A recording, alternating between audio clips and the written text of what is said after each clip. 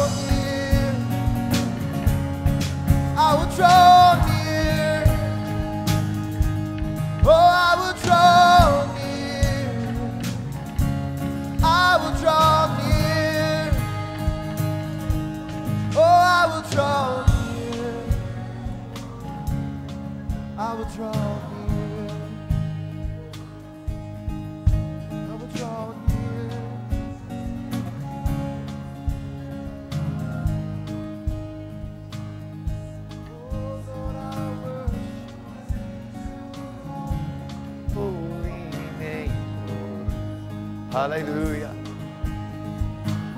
Blessed is your holy, holy name, Almighty God. Hallelujah. Thank you, Lord Jesus. Blessed is your holy. Thank you, Lord Jesus. Blessed is your holy. Thank you, Lord Jesus. Hallelujah. Hallelujah. Lord, we praise your holy name. Hallelujah. Hallelujah. Lord, we praise your holy name. Oh, hallelujah. Hallelujah. Oh, we praise your holy name. Oh, Lord, we draw near by the blood of Jesus Christ. Hallelujah. Oh Lord, we draw near with a true heart. Hallelujah. Oh Lord, we draw near to the place of your dwelling, Almighty God. Woohoo! Thank you, mighty God. Holy, holy, holy, holy is the Lord. Hallelujah. Holy, holy. Lord, I worship you. Lord, we worship you. Lord, we worship you. Lord, we I draw worship near to you, God our King. I will worship your holy name. Thank you, mighty God, for this wondrous work of grace. Thank you, Father, for this holy, holy place that you've made our lives to be by your mighty power. And Lord, we draw near. Hallelujah. Everybody say, thank you, Lord Jesus. Thy loving kindness, oh God. Thy loving kindness, Lord. Thy loving kindness, oh God, is better than life to me. My lips will praise you, O God, thus will I bless you for all you've done for me. Hallelujah.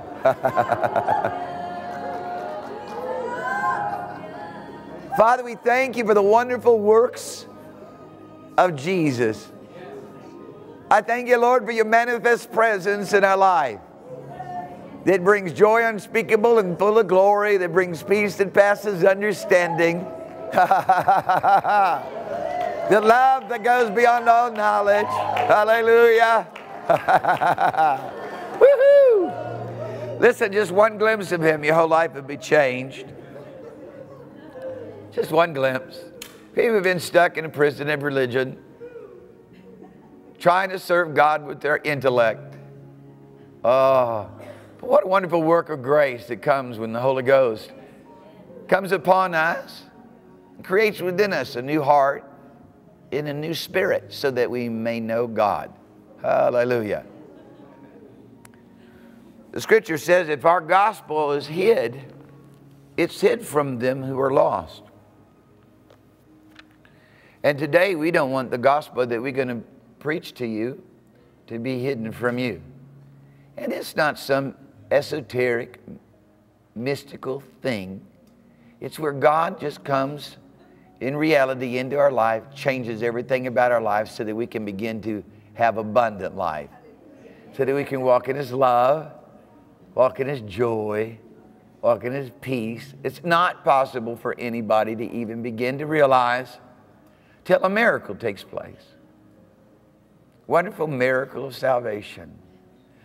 You know, by definition, I would call hell the absence of God's presence. But I look and I watch as many people go to church and participate in religious activities and they do not have the manifest presence of God in their life.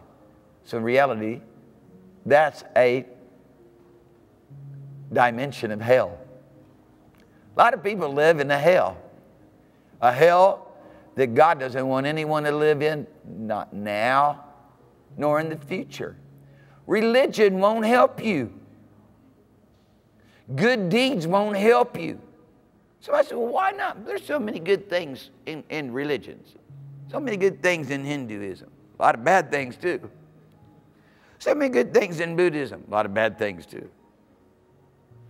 Well, why can't Islam help me? Why can't just making up my own God and my own ideology and philosophy, why can't that help me? Why do you say that religion can't help me? Good deeds can't help me? Because it can't change you. You're going to be the same you after you finish with your good deeds. You're going to be same you after you're done with your religious activities. But the power of God will come upon you and change you. And it is a reproducible change. It's not an imaginary change. And it has a witness. That change, the true change that comes by the power and the authority of the name of Jesus has a witness with it. The witness of the very presence of the living God. The manifest presence of God. That's unmistakable. I hear people talk all the time about how all they knew they were in the presence of evil. And they could feel the fear and the evilness and that and the ugly thing and the bad thing. Well, man, I'm going to tell you about the presence of God for just a minute. It goes far beyond feeling the presence of any other thing or any other experience. Today, God has purposed that all men be saved. Saved from a life of hell. Saved from a life of selfish interests, earthly pursuits that will get you nowhere, just on the treadmill of what we call existence. God's got for us a heavenly realm to live in right now. Oh, hallelujah. Today we pray in Jesus' mighty name that every one of you come to know this wonderful thing that God did for us when God, the eternal Word, left all of His riches and became poor for our sake. Left all of His glory. And one day, He was incarnated into a holy embryo. The power of the Holy Ghost. The power of the Holy Spirit. Many bad things have been said about the Holy Ghost. Many things have been done in His name that He never did. But I'll tell you one thing for certain that He did. He overshadowed a woman, a young virgin named Mary, in a family that had been separated for the sole purpose of His coming. God found a man named Avram, who everyone calls Abram, who ultimately became Abraham or Avraham. And He separated him as a family to be consecrated unto Him so He could bring forth a Savior, my Savior. He saved me. He saved my daddy, my grandfather, my great-grandfather, my great-great-grandfather. As far back as I know, we just a bunch of preachers. And some families are just that way, I reckon. You can be seated. Some families just, my great aunt said one day, said, my goodness, she was talking about some of my cousins who, marine biologists and organic chemists. People get lost up in intellectualism. God, one of the gods of this world today, one of the idols of this world, people don't realize that it's intellectualism. It's an angelic power that deceives men, a realm of deception. And I'm not talking from some place of ignorance either. You know, there's wonderful, I love education, I love knowledge. I'm still learning, I love studying new things.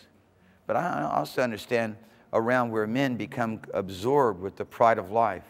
They become absorbed with ever-changing ideologies.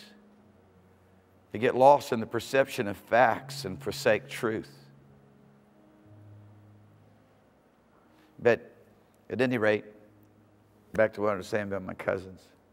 My great aunt came to him one day. They were saying how that, you know, there is no God and we got it all figured out now. And, well, my great aunt just said, well, it's just in your blood. You're going, before long, you're going to have to acknowledge the living God. And this is what Father would that all men acknowledge. His great love for us. Can you imagine a love that would come for the sake of your redemption? Lay aside all of His riches, all of His glory. Subjugate Himself to the mockery and the scandal and the rejection. And the best men can give is misunderstanding. No one can comprehend or understand who He is. Yet in the midst of all of that, He opens up the eyes of the blind. Many infallible proofs on this. Many infallible proofs, and I'm going to tell you why. Because many of the most ultra-Orthodox Jews of the day, if you've ever known ultra-Orthodox Jews, they're hard to persuade. Many of the ultra-Orthodox Jews of the day made up the church of the Lord Jesus Christ in the first century. In fact, the whole church of the Lord Jesus Christ was made up but nothing but people, Hebrews, that men come to call those who are of Jewry or Jews.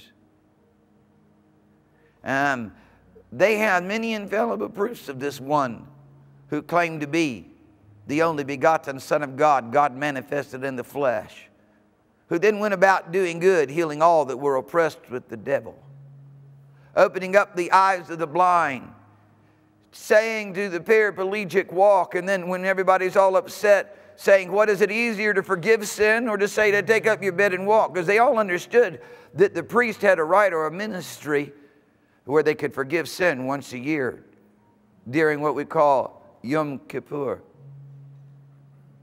the day of purgation. And so he's saying to this man, your sins be forgiven you.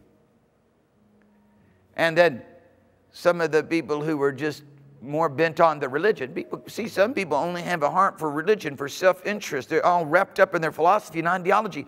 And they can't see God if you're standing and looking at them, breathing on them. Because they imprisoned.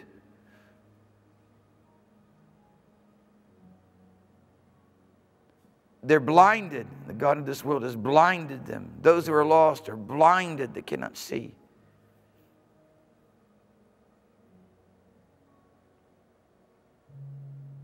So though he made the crippled to walk, the blind to see, the deaf to hear, the mute to speak, brought liberation to those who are in prison by torment, like the man of Gadara, or the man of the Gadarenes, who was in the tombs and as a wild man cut himself, living in torment. Christ Jesus comes personally to him, casts all of that torment out, commands all those powers of darkness to leave. Because his heart's so set on liberating men, God, who would have all men to be saved. He's the only one who can forgive sin. He's the only one who has the power to change the heart of men. Father has given all power and authority in his name. And that's reproducible. It's provable over and over again. Many infallible proofs. A man named Saul of Tarsus, who we come to know as Paul, who wrote 2/3 of the New Testament. A man who was in the inner circle of the Pharisees of the day, the keepers and the upholder of the Mosaic law, has an encounter with Jesus to realize who is the Redeemer of all men, who is the Savior of the soul, the one by whom all men must be saved, and without him no man can be saved, because there is no other power that can change the heart and state of man. Many infallible proofs. Come on in. Have a seat. An infallible proof that is still has the same reproducible evidence today as it did then.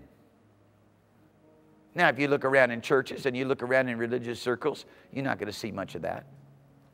You're not going to really see much of joy unspeakable and full of glory. You're going to see people trying to serve God with their intellect, trying to know God with their mind. They've never been captivated and raptured into a realm in which Christ Jesus is the door and access in which we can go into. There's only one power that can erase and remove. Yeah, just go ahead and find the most comfortable seat.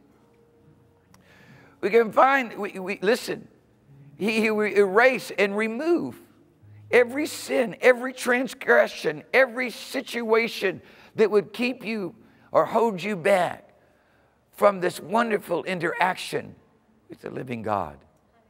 Can you imagine that you today could actually have the opportunity to step into the realms of the living God through the door of Christ Jesus and leave all your torment and sorrow and hurt and discouragement and disappointment, which was all created out of the realm of make-believe anyways. So it's not make-believe, it really happened. It's make-believe. What really happened? What, somebody got upset at you? You didn't get the job you wanted to get? You lost the money you had? You didn't make as much as you wanted to? What is it? What is it? Because most of the stuff just consists of that. Most of our problems, are you with me? Somebody said something. They didn't really say it. You just thought they said it, but you spent your whole life bitter because you thought somebody said something. Right? You felt you had the proofs and the evidence, and your whole life was a prison. Nuts. No sense to that. If our gospel is hid, it's hid from those that are lost. Let me tell you about our gospel. Our gospel is that God came into this world to die for sinners. Our gospel is that God was made flesh, so that you and I could understand the kind of life that He created us to have. Our gospel is that Christ Jesus, through His blood, changed the heart of men and the spirit of men. And Jesus said, and when He was talking to one of the rulers of the Jews, and really you could say the ruler of the Jews, in John chapter 3, a man named Nicodemus. And Nicodemus comes to him and said, we know that you are a teacher sent from God, for no one can do what you have done unless God be with him. It's impossible for anybody to do the miracles you've done. Jesus didn't say, well, thanks, Nicodemus, for recognizing who I am. You know, I feel like you're getting close now. You know, would you like to join the church? Would you like to come be my disciple? He just looks at him. Jesus very pointed in all the things that he ever said. He looked at him and said, you cannot come into a place of knowing God until you're born again. Wait a minute. He's in the right religion. He's got the right covenant. He's in the right family. He loves God with all of his heart. So many people say, oh, I love God with all my heart. You do? Oh, yes, I do. Jesus said, if you love me, you'll obey me. Huh? God said that they come near me with their mouth sound, with the things that they say in their mouth. It sounds good, but their hearts are far from me. They will not listen to my words. They will not keep my ways. They won't keep my statutes. They won't honor the laws of life. They won't walk in love. They won't give themselves over to this place of living in this goodness of the life that I created.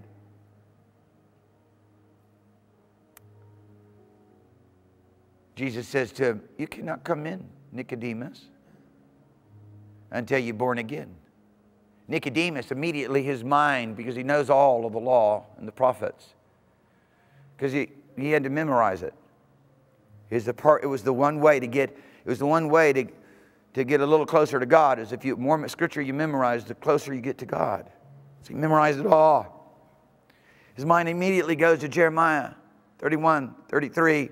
His mind immediately goes to Ezekiel 36, 26. Ah, new covenant will I give you in those days. I'll make a new covenant with the house of Israel and with the house of Judah, says the Lord. I'll take away your stony heart, and I'll give you a heart of flesh, a sensitive heart, that you may know me. I'll give you a new heart and a new spirit, and I'll put my spirit in you, says the Lord. I'll write my laws upon your heart and upon your mind, that you may do them. Pretty radical stuff. All your scriptures coming alive. As Jesus said, Nicodemus, you can't interact with God. You can't come into the kingdom. We're not talking about in the sweet by and by. Because until what you got right now is what you're going to have. And it may not be the sweet by and by. It may be the terrible by and by. The only sweet by and by is knowing the living God. Listen, I tell you, I love to celebrate the things of the kingdom of God, but there is nothing like allowing the Holy Spirit to take control of your being, of your emotions, of your attitudes, and your appetites as He fills you and floods you with a joy and a peace and a love that is so ecstatic that only those people who know how to yield to that realm can really celebrate God and worship God and have a good time. And those who live in that have no place for sin. Sin comes along and it just doesn't look very good. There's just no room to accommodate a devil.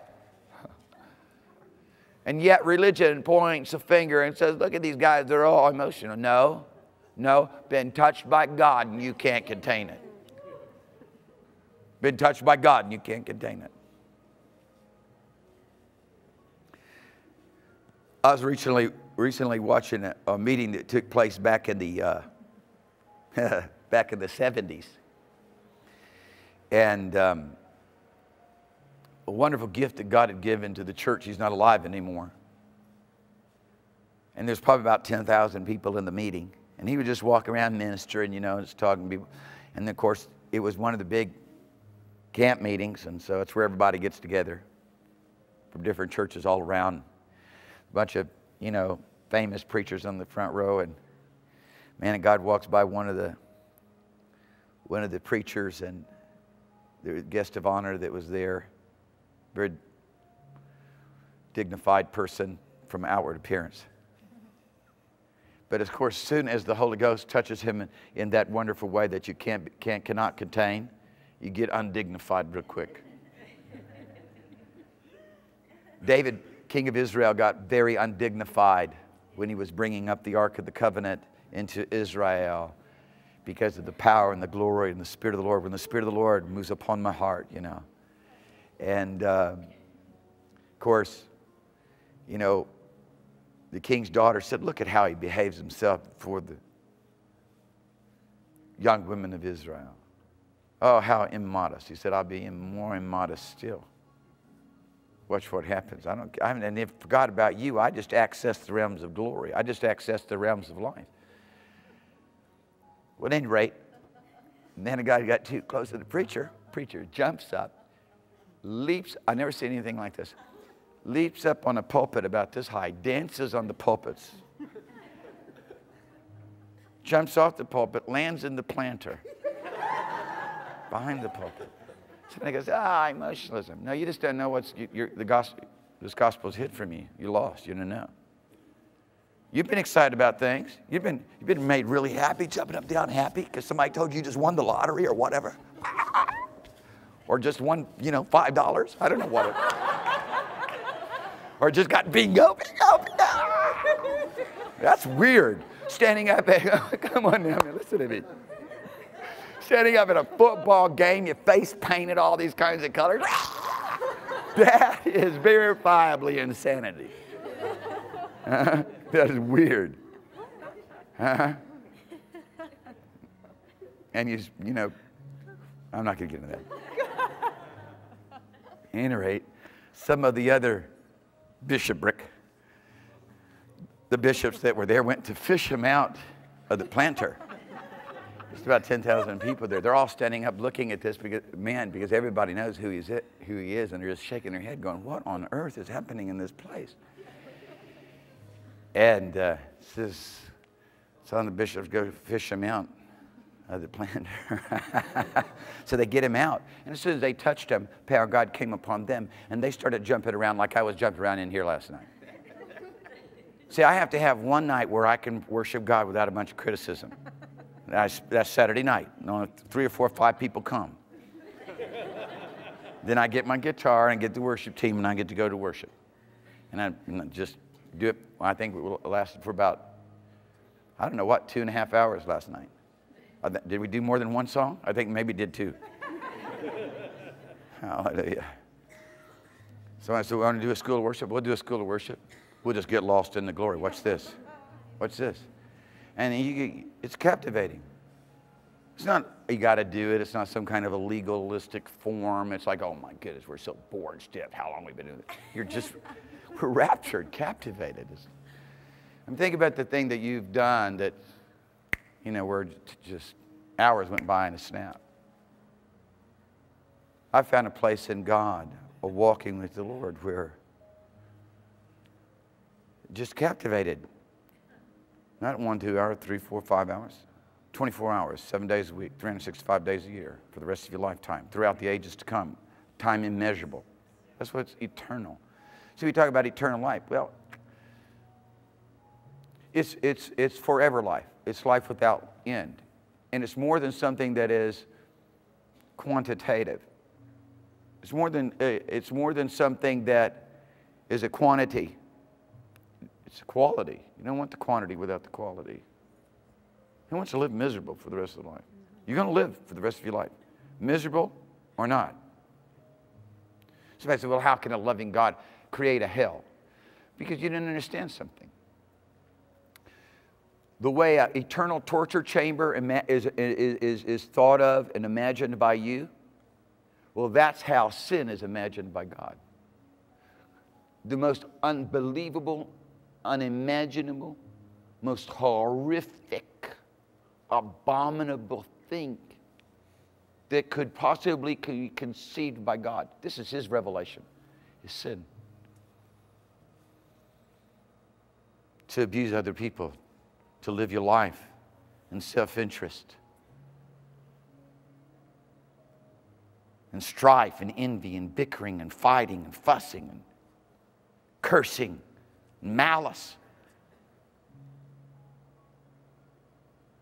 I'm glad, Father, not to allow that disease to continue on. I love the cure of disease. I love the moment of discovery where the disease is now cured, is eradicated. Hallelujah.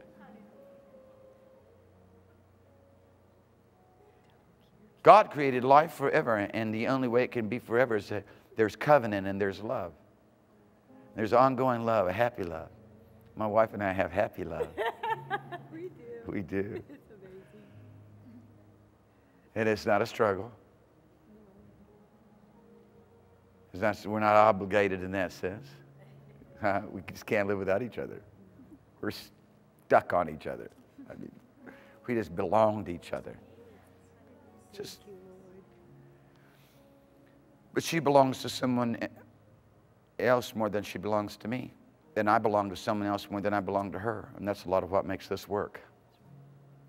Because our relationship with Him fills us with a love that is not accept. You can't have it until you know Him. You can pretend to have it. You can say you have it. You can know the scriptures about it. You can discuss it. You can debate it. But until you know Him, you can never have it. It can never be a reality in your life. And when it's a reality in your life, there's proofs, there's evidence. It's no pretend. It's no make-believe. It's yours. And everybody can see it's yours.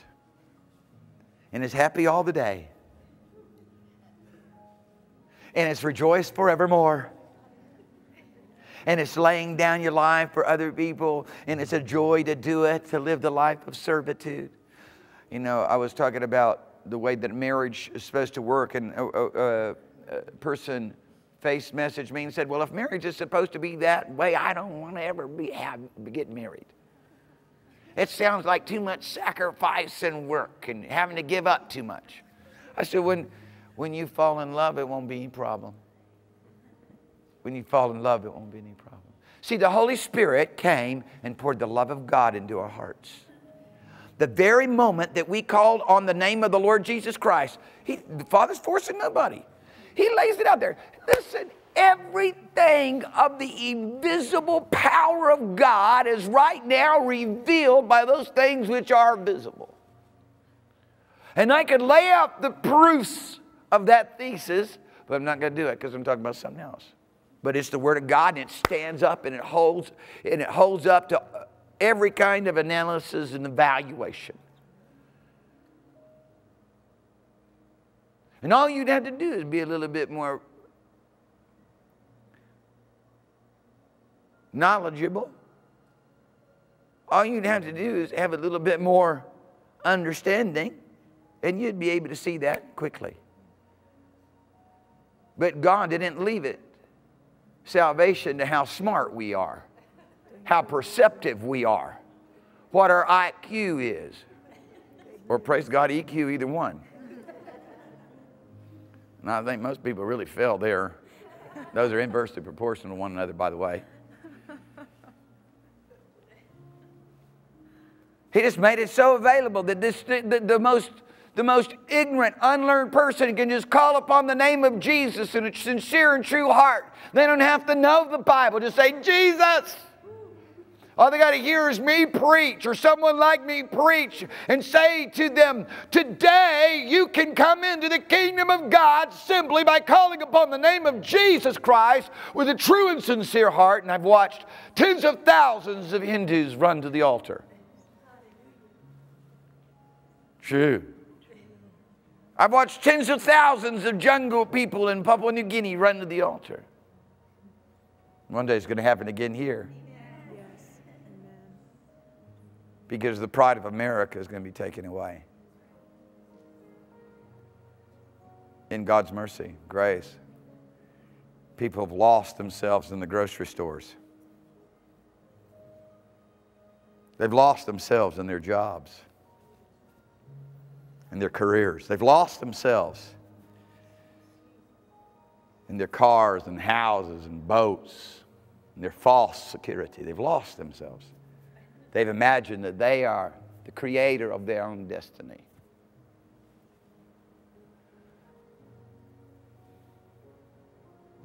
God's made a way of escape because the whole world lies under sin and under the control of a demon power.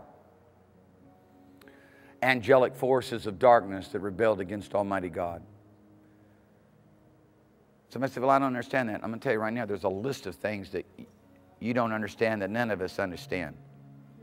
And we work with it every day.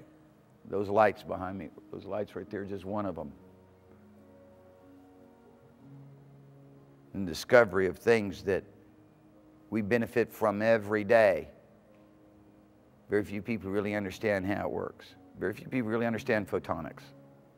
Very few people understand the mechanisms by which we enjoy a whole lot of comfort and convenience. Then that doesn't stop you from using them. Reality of it is, we may not understand all the things that happened so long ago that resulted in our condition and state right now, but this one thing we can, every one of us, know that if you call upon the name of Jesus Christ in sincerity and truth, everything about your life and your heart will change. Everything. Because God's committed and faithful to His promise. Jesus died and went down into hell for 3 days. And there He broke every stronghold of sin and iniquity. Through that wonderful work of grace, He rose up on the third day, having the keys of death and hell. Hallelujah. And He stands right now as the judge of all mankind. And He said, as the judge of all mankind, the one whom God will judge both the living and the dead, He says, my word will judge you. And Father has given to us a privilege of having His word. Somebody said, what translation? It doesn't really matter. It'll get it, whatever translation. Well, how do you know it's the original one? It is. And believe me, that has been investigated more over the past 200 years, with more people dedicated to textual criticism than can even be imagined. And every rigorous analysis finds it in the very worst sense, in the very worst case, 92% accurate of all extant manuscripts. It's the original. And the reality of it is, it's not that case. It's not that bad. It's more. It's 99+%. All homogeneity, homology between all the existing manuscripts. This is it. Read it. Open it up. Read it.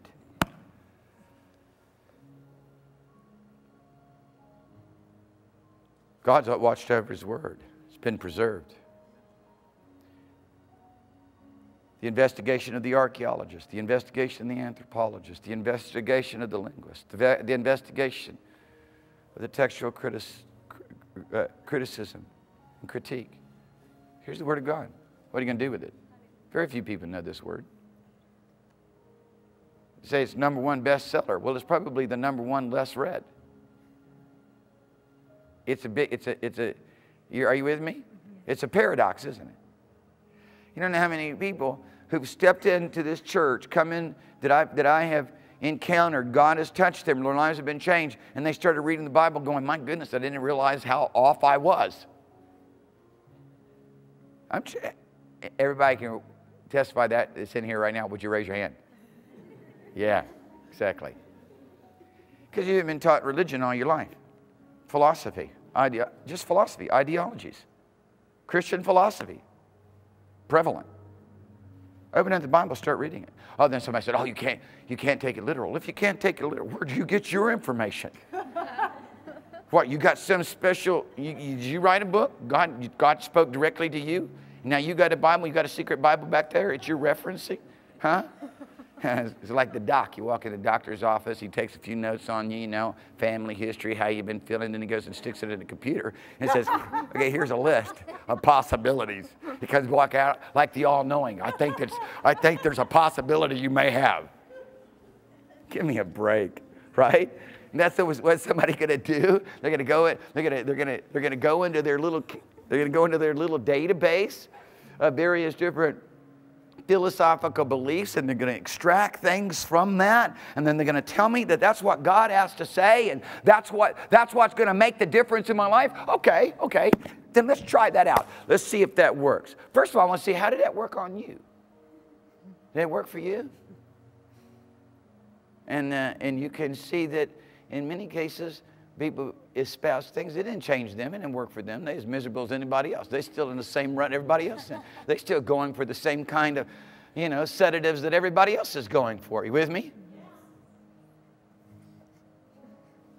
And then next, I mean, if it did work for them, then it should, then it's God, and He's the one who would that all men be saved, and He's the one who died for us so that we could have a heart change that is going to work for me too. But how many things did people signed up for and didn't change nothing? Didn't produce nothing. Well, then scratch that. Go back to the Word, hear what God says in His Word, and start saying, get real with God. Say, I want this in my life. I'm tired of having the excuses for myself of why I don't have the real thing. Because I'm going to tell you right now, God's going to demand change of your life. A change that you can never produce. A change that can only take place because you have had a real miracle from heaven. And you received a new heart, and you received a new spirit, and He put His Spirit on the inside of you because you were born again. And make no mistake, what Jesus was saying was radical, because Nicodemus said, how can a man, when he's old, enter the second time into his mother's womb? What are you talking about? Jesus said, that which is born of the flesh, that which is born of a man and a woman, is flesh. But that which is born of the Spirit, that which is born of the Holy Ghost, that which is born of God, well, that is a whole new realm of living. That is born of the Spirit, is produced and created by the Holy Spirit. So what He's saying is, I want there to be a new creation, a creation that is by the Holy Ghost, the miracle of salvation, the same Word that formed the universe. Behold Him. I'm telling you, dear people, you can have a relationship with Him that defies everything that you've imagined up to this point. I tell you, you can have joy unspeakable and full of glory. You don't have to be miserable anymore. You do not have to be diseased anymore. There is so much anxiety and mental disease in our modern society that it truly has ever been recognized, and probably more than has ever existed, because of the unique stresses and challenges. I mean, dentists tell me that they're making millions off of this little plastic thing that people put on their teeth at night, because everybody's grinding their teeth down. By morning there's nothing left but gums, because they're all having a great time. Are you with me? From stress. All night long. Grinding. Ouch. I get to go to sleep. Sleep the sleep of the righteous. I lay me down in this wonderful peace and comfort of the Holy Ghost. Hallelujah. Somebody say, you need a crutch. No, I am totally dependent. I'm totally dependent. I'm totally dependent upon God. I mean, a crutch I could get along half on my own, half on the crutch, or something like that. I'm totally dependent. Because nothing about my life was acceptable. Nothing about my life was acceptable to God. Nothing. And there's absolutely no way to find a remedy or a cure for any sin that you've ever committed, because you're going to commit them again and again and again and again. And even if you could find a cure for your sin of the past, you're going to do it again, and you're going to do it again, and you're going to do it again until your heart's changed. That's right. You know, everybody doesn't like God for His judgments, His righteous judgments and punishments, until something bad happens to them. And then when somebody breaks through and steals something from you, or violates you, or harms something that you have, or you watch somebody get away with murder, then you're crying out, hey, that's unjust. Yeah, now you're preaching. Now you're preaching. Moment of sanity. All of my friends and people that I've known and people that I've heard of that have been on the battlefield, they said there's no atheist or agnostic on the battlefield. You got to get back into the comfort of home base for somebody to be agnostic again, or an atheist. But when you're under fire, everybody's crying out for God, help! Because deep inside, everyone knows where we came from. Deep inside, everyone knows. Deep inside, everyone knows what's wrong. Deep inside, people know the difference between good and evil. Deep inside, everybody knows that evil should never be allowed. It needs to be erased. It needs to be removed. Deep inside, everyone knows it. Create falsehoods and imaginations for your own mind. False worlds to live in. False belief systems that defy the Word of God so that you can salve your own conscience and keep from coming under conviction of the Holy Ghost. To ultimately have your heart hardened to no longer even be reachable. God calls all men everywhere to repent. He commands it. And that repentance is a gift that He's granted to you and me in the name of Jesus. You don't have to be sad anymore. You don't have to be unhappy anymore. You don't have to live under oppression anymore. You don't have to be distraught anymore. You don't have to live under addictions anymore. You don't have to live in heartache anymore, in torment anymore. You don't have to live with mental diseases anymore. You don't have to live with physical diseases of any sort, any kind. Ruthie Ann went to the dentist the other day, and he said, my goodness, how is it that your bones and gums are so good you don't go to the dentist? She said, well, I don't speak evil of anybody, and I go to church. And of course, the dentist is a close friend of mine from back in the mid-'80s. So he knows her daddy's a preacher. And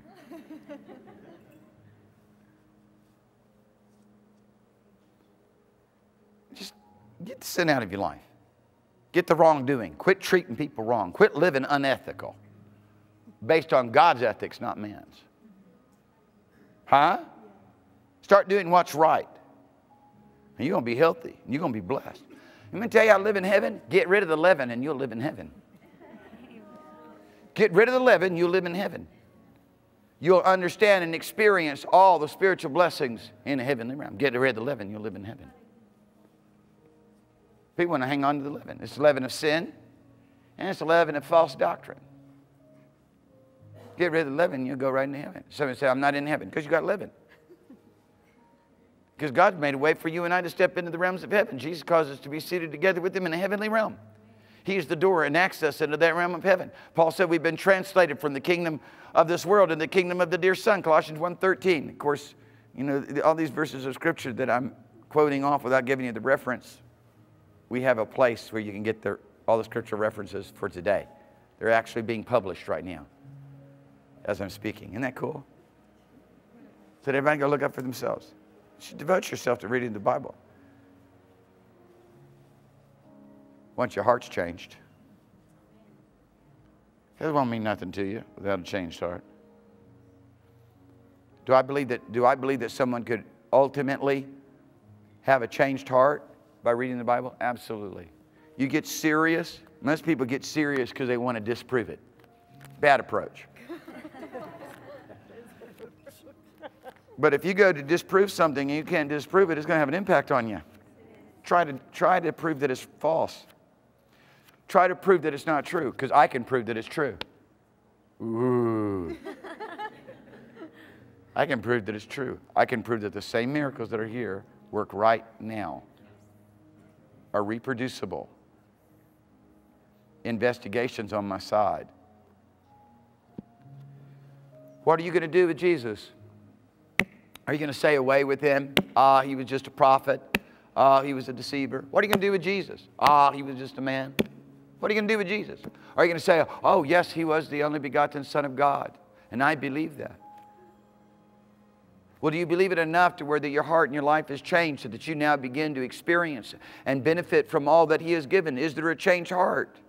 Do you have the Spirit of holiness? Do you have the Holy Spirit? Because I know a lot of people shake their head yes and tell me they love God, but they don't have the Spirit of holiness. They have pride and arrogancy and rebellion and stubbornness and evil speaking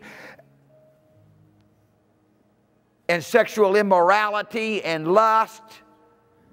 The pride of life and the lust of the flesh and the lust of the eye dominates their life. That's not the Spirit of holiness. That's not, you're not. Give me a break.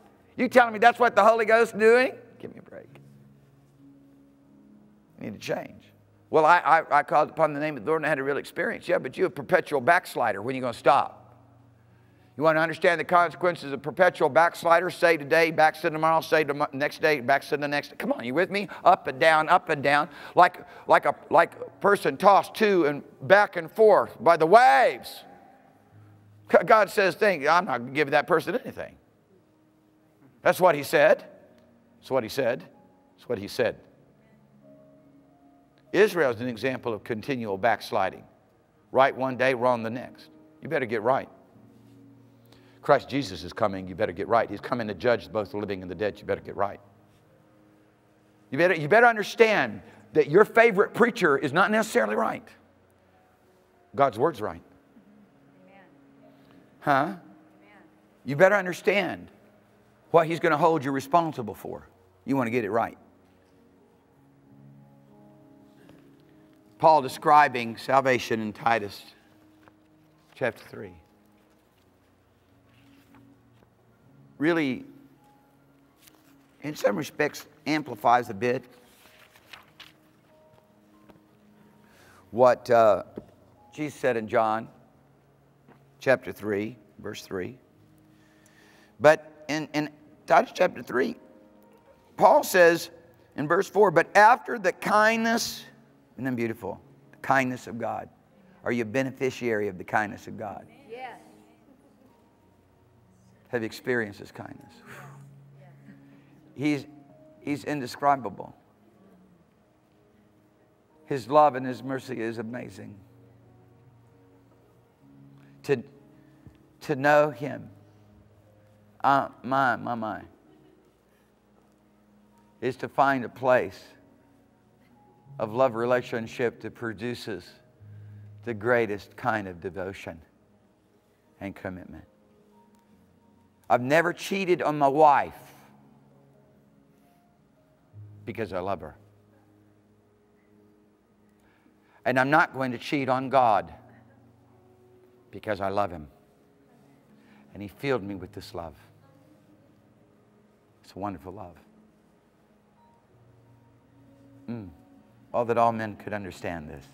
Oh, that everyone would just be willing to step out and hearken unto the voice of the living God and say, okay, God, I want it your way. I know wrongdoing is wrong, and there's no justifiable reason that it could ever be excused. People got a false doctrine that, we're all sinners, and we're all going to sin more or less every day. God said every sinner will have his part in the lake of fire. Yes, He said every liar will have his part in the lake of fire. He said, let no one who participates in any kind of immorality think that they have any inheritance in the kingdom of God.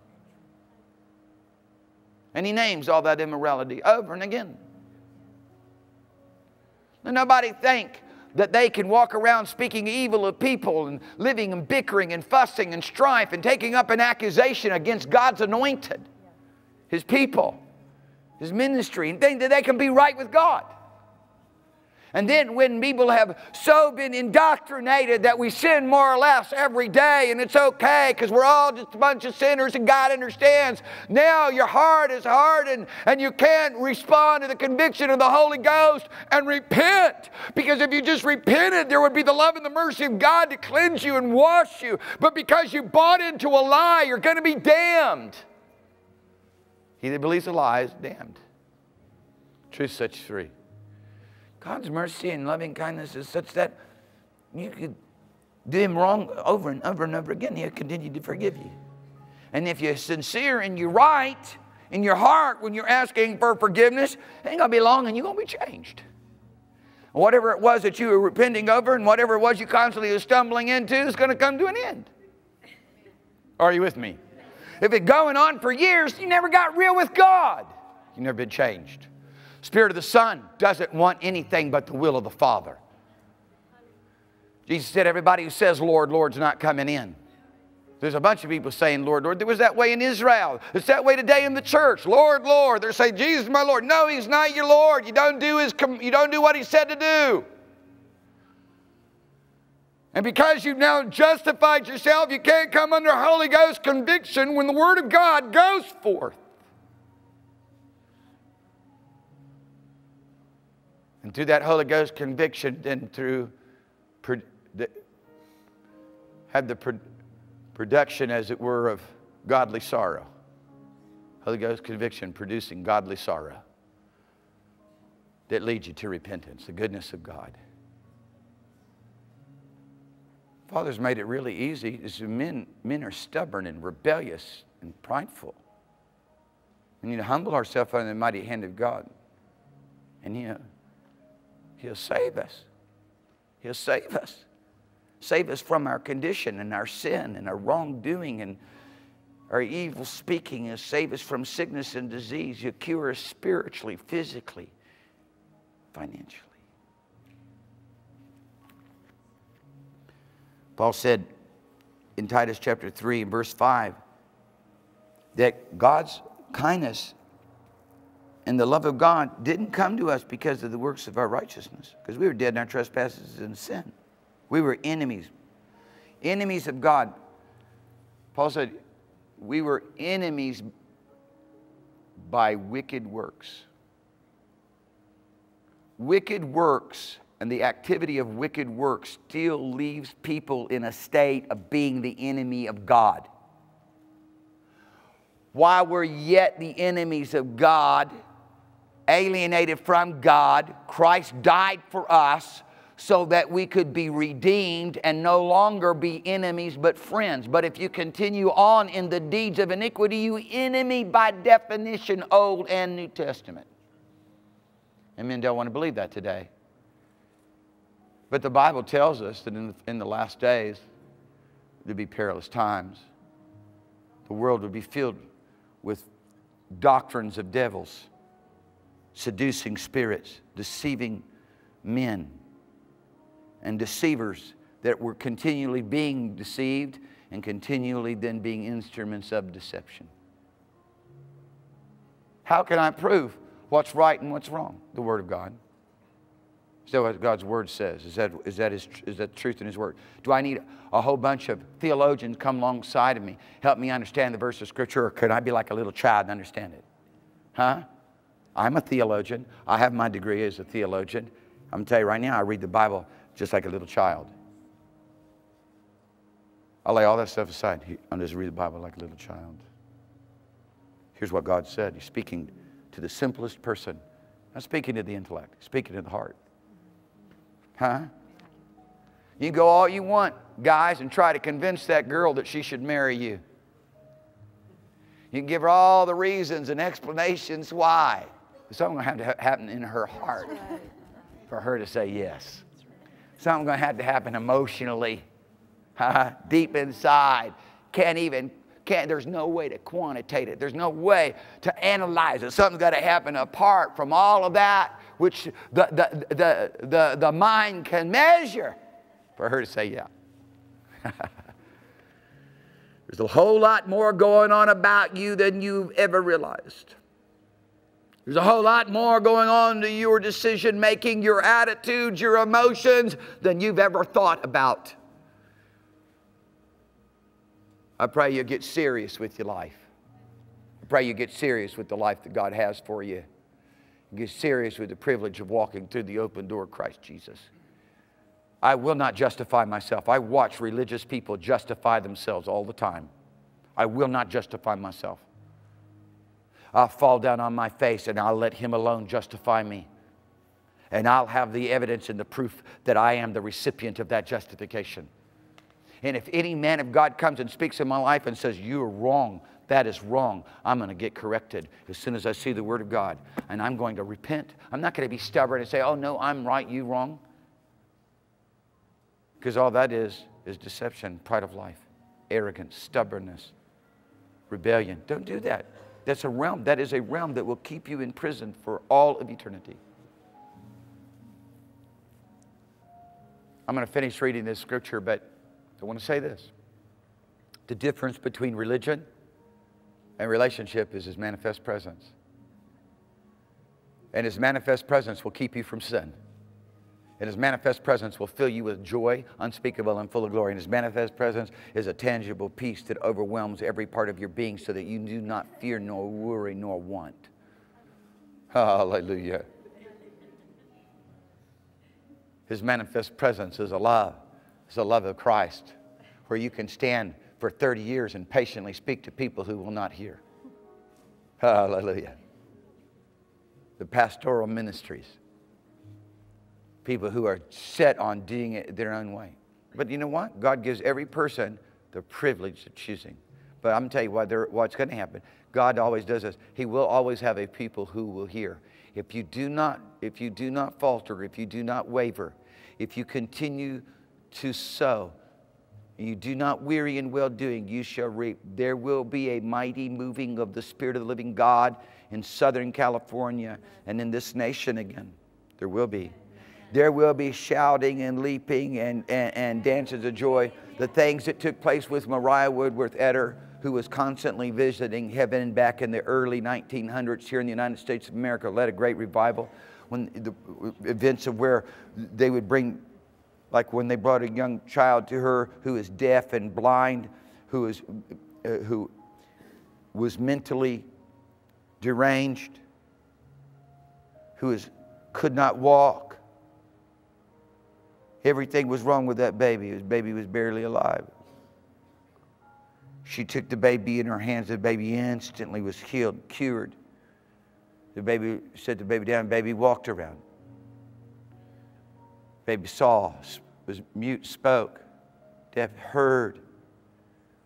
And those things didn't stop then. They still go on today, but only to those people who live in the manifest presence of God. You live in the manifest presence of God, you don't have a problem with the preacher. You don't have a problem with the church. You don't have a problem. This is heaven, man. That's right.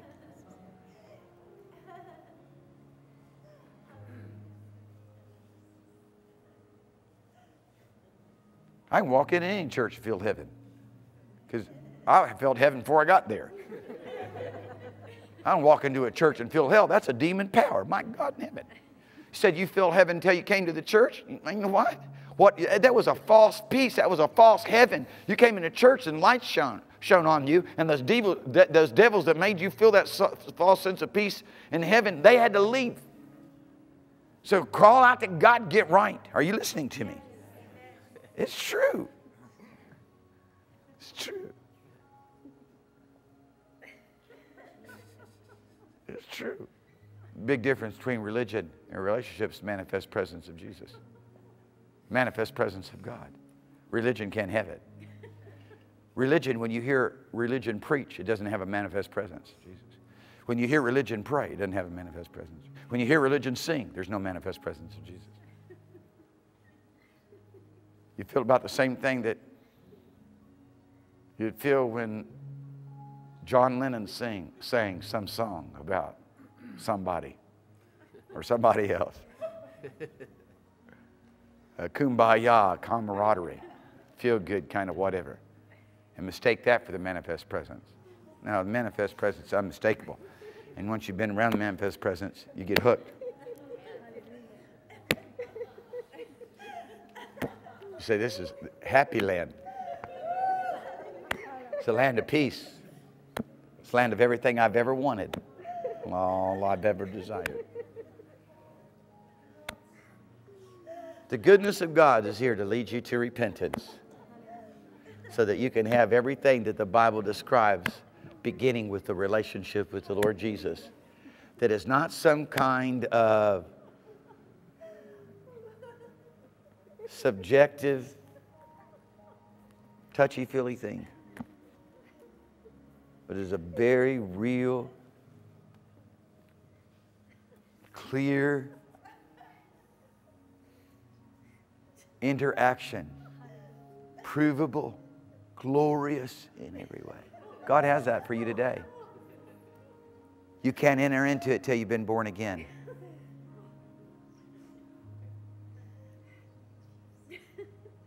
Can't ever enter into it till you've been born again. Father wants you to be born again today. Christ Jesus wants you to be born again. God is calling. He's saying, come up here. What will you do with Jesus?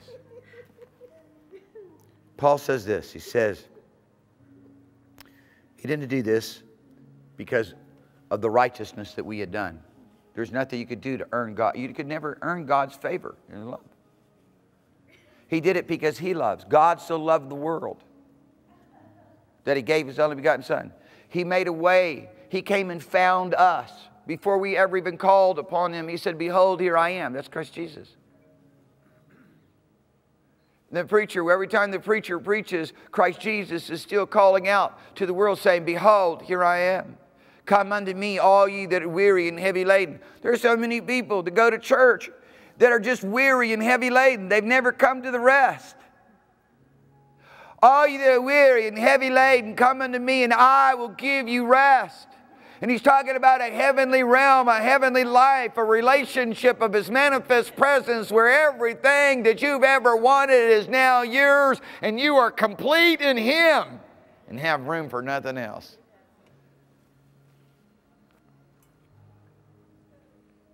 Not by any works of righteousness which we have done, but according to His mercy. Hallelujah. He saved us. Have you been saved? Somebody said, saved from what? You.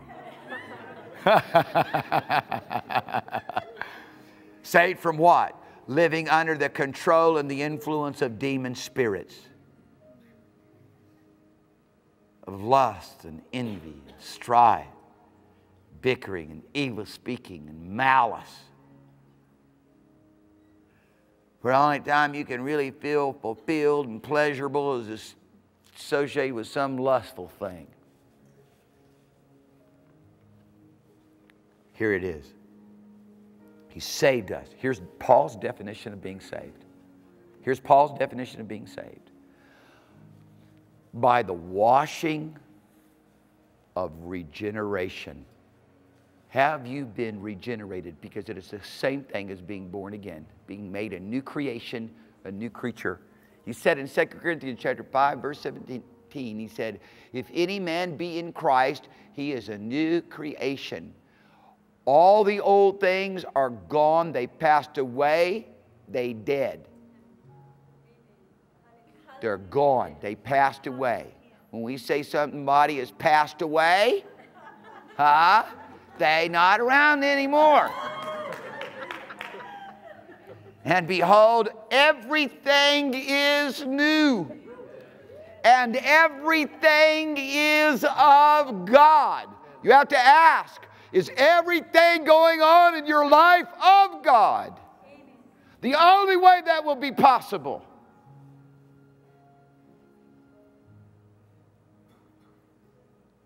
Well, you need to make an appointment with your pastor. Come talk to him then, if everything's of God in your life.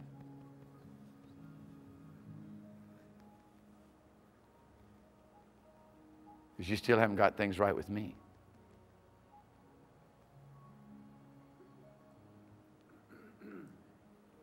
Got to get things right with the pastor if they're going to be right with God. People don't believe that, but it's true.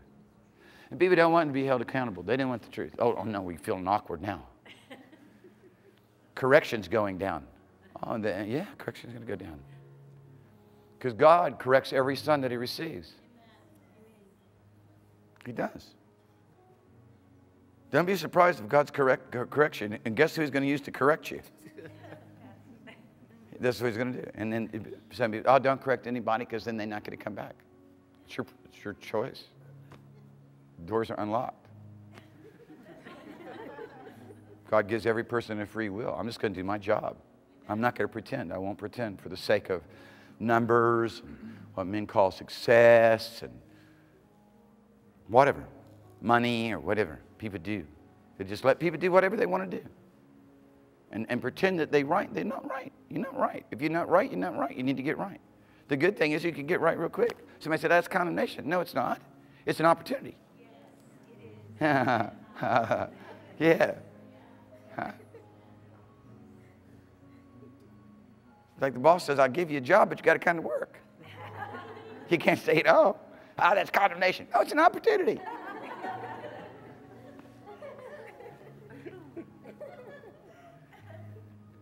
Some people's faith is like this. Tell the child, go in there, clean the room. And they said, no, I see it spick and span by faith, and I don't want to touch it and yield to doubt. Nonsense, man. And faith. Faith without works is dead, being alone.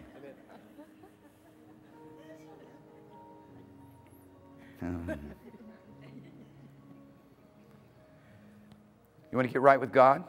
It's easy. He wants you to be born again. He wants to give you a new heart, new spirit. When you have a new heart, new spirit, you have His heart, His spirit. You feel about things the way He feels about them. You're sensitive and tender towards Him. You're willing to learn to do good and refuse evil. Scripture says concerning Jesus, the diet of milk and honey shall He eat. Not spinach and green beans. Something tasty, something that you delight to take in and have. Sweet honey and milk. Yum. More. More. I think some more. I want no spinach. Huh? Bell peppers and all that stuff. That's not for me. Honey, milk, yum. Sweet. Honey and the diet of the Word, the diet of relationship, the diet of that which is good, not which you have to choke down. Sit there till you eat it all.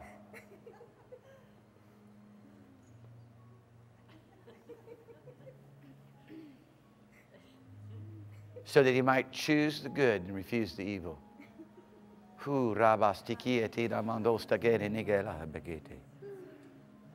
Have you learned to choose the good and refuse the evil?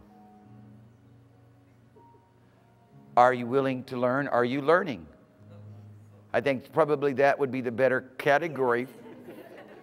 Like, I'm learning to choose the good and refuse the evil. I'm a learning. That's what's important. This growth and the maturity, the commitment to it. To say, oh, we don't need to, well, that's wrong. You've never been regenerated. The Spirit of the Son's not there. The Spirit of the Father's not there. The Spirit of truth's not there. The Spirit from which He spoke and by which He did all that He did for us doesn't exist within us. If we could go on in our sin and justify that state and not want to be made right, and then to give ourselves to being right and living right. By the washing of regeneration.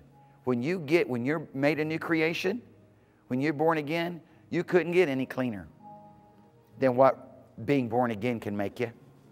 What a scrubbing down. Huh? When you go into the shower, bath, whatever to clean up,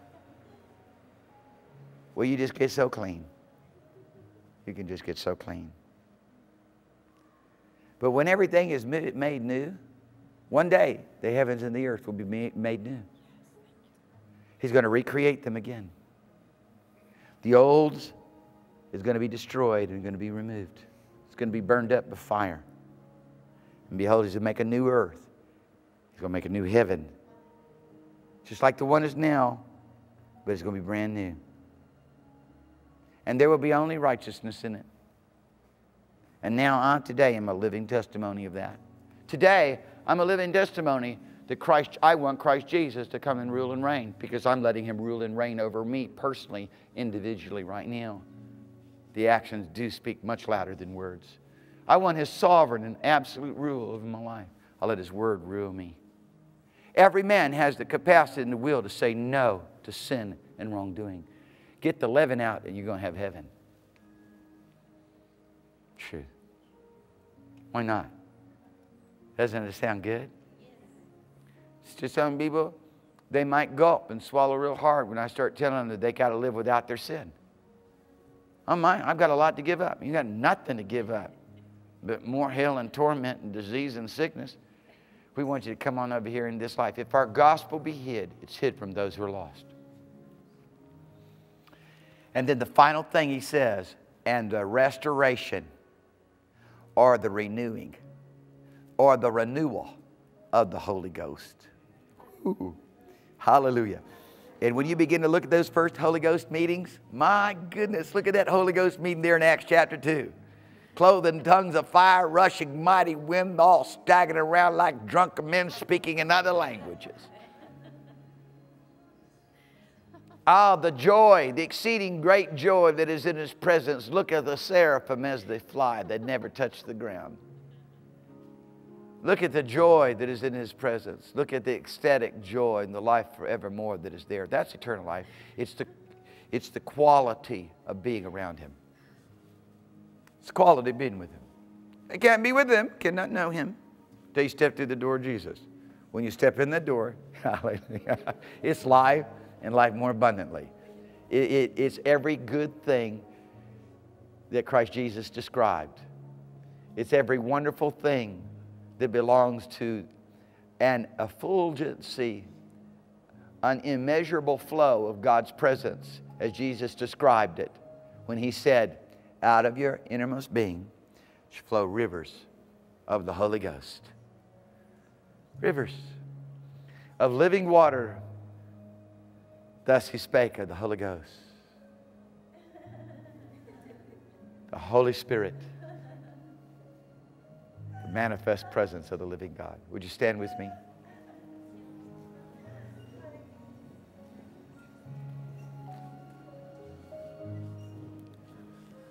Dear people, today, there's no condemnation unless you reject what God says. Then you've already condemned. God's condemnation is rejection. There's nobody rejecting anyone here. God's rejecting no man. He would that all men be saved. He's opened up the door for everyone to come. But if you take correction as condemnation, then you know you've got yourself a serious spiritual problem.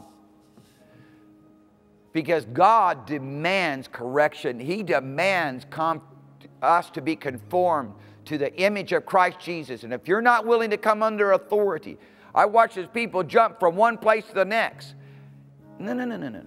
That's just you trying to escape authority. Don't do that anymore. Come to the authority of the Word of God. Today I'm here. I'm not asking anybody to come under my authority. I'm asking you to come under the authority of the Word of God. I'm asking you to respond to those that call of God, your Heavenly Father, who demands that all men repent, who demands that we change. He said, if you love me, you will obey me. Then my Father will love you. That's what Jesus said. Did you know that? I know a lot of people memorize John chapter 3 and verse 16. God so loved the world that He gave His only begotten Son, but that whosoever believes should not perish but have everlasting life. But it seems rare that people have memorized John 4:18 and 19.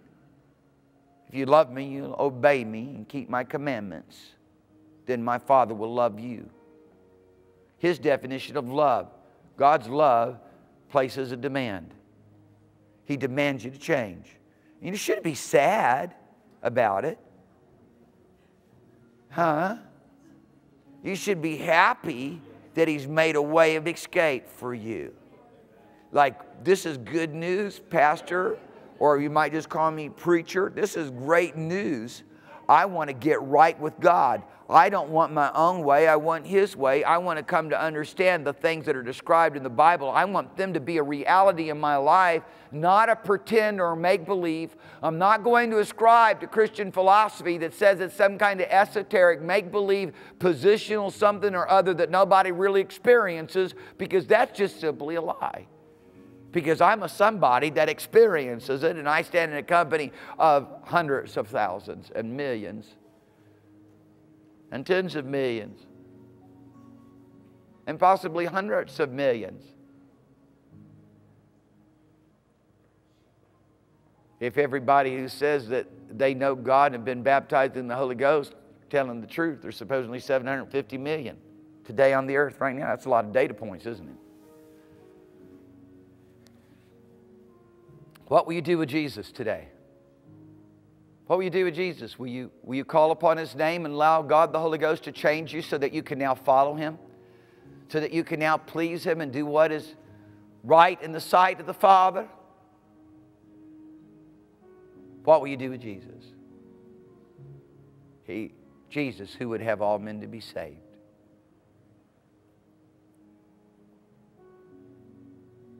I ask all of you to bow your heads right now and close your eyes. I want you to ask yourself this one question. Are you right with God? Are you right according to the Scriptures? Are you the person that Christ Jesus died for you to be? And I want you to leave this place certain that you are.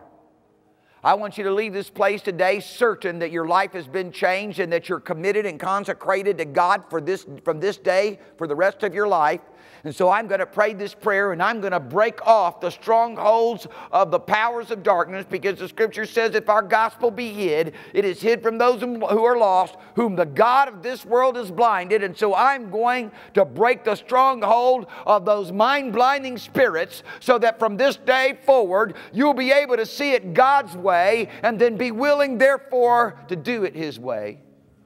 In the name of Jesus Christ of Nazareth, every power of religion, every power of deception, every work of darkness, every satanic work of darkness, I break the stronghold of it now in Jesus' name. I release you from your prison. I open up your prison door. I set you free in Jesus' name. I proclaim liberty to you, that from this day forward you can choose to walk with God and do what is right in His sight. In Jesus' mighty name. In the mighty name of Jesus. If you're willing to respond to that prayer, just lift your hands towards heaven right now. If you're willing to respond to the call of God. If you're willing to respond to the voice of the living God who's speaking right out of heaven right now, just lift your hands towards heaven. Just lift your hands towards heaven, because He said, anybody who calls upon my name, they will be saved. And that means when you're saved, the power of the Holy Ghost will come upon you, and the washing of regeneration will take place in your life. And I know there are many standing here right now with your hands lifted up, and you know that that has already happened. There's nothing wrong with you continuing to lift your hands towards Him. And let Him touch you and feel you and change you.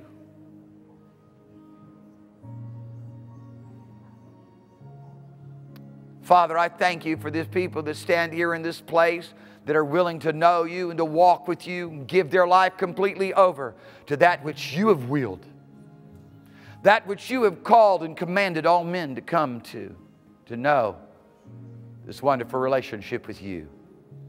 Father, I thank you for the working of your divine power and grace. Father, I thank you that this place will be filled with people full of the Holy Ghost, excited about serving you and walking with you and knowing you, filled with the ability and the strength and the power to do those things which you have commanded. For Lord, we know that you both will and do of your good pleasure in us. Amen. Hallelujah. Give a shout to the Lord. He's so good.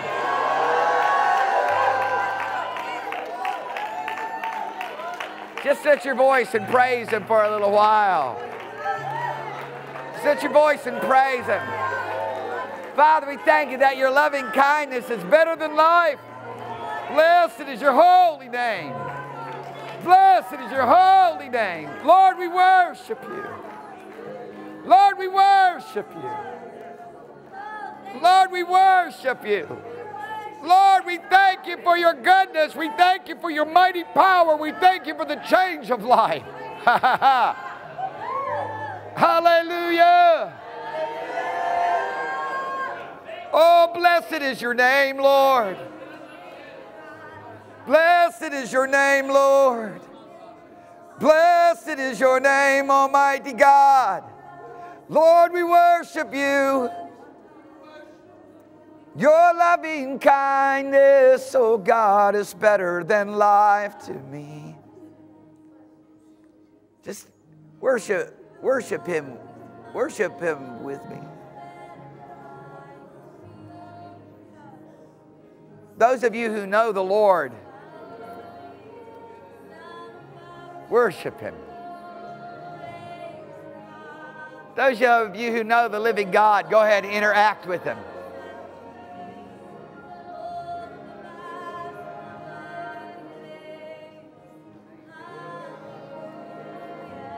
Thank you, Lord Jesus. Thank you, living God. Lord, we worship you. Lord, we praise your holy name. Thank you for your love. Thank you for your grace. Thank you for your goodness. Lord, we worship you.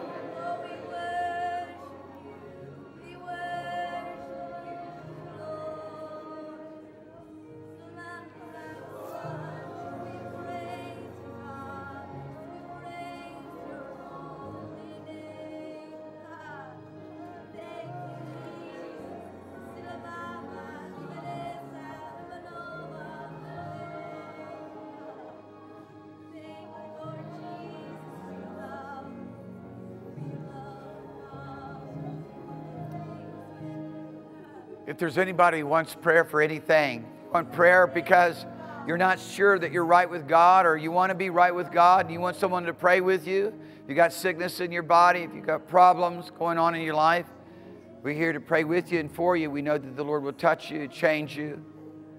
He'll change the situation spiritually for you. If you don't know Him, a miracle of salvation will take place in your life and you'll know Him. His manifest presence will become real to you. If you got sickness in your body, come, the Lord will heal you. Sickness will go out of your body. The pain, the disease will depart from you. Any other needs whatsoever, just come. The Lord will touch you. Just come. While they're coming, when people are coming, I just want to give everybody an opportunity to come worship the Lord with their tithes and with their offerings. You give a gift to the Lord, He's going to give a bigger gift to you. You sow seed into the kingdom, He's going to multiply it. And He's going to cause all grace to abound unto you. He's made means by which you and I can have a miracle provision in our finances as well. It's not just praying over it. It's by sowing. He says as you give, He said He'll multiply it. He caused men to heap into your bosom. And as you sow generously, you also reap generously. So just come worship the Lord with your giving. Find people around you, hug them, bless them, tell them that you love them.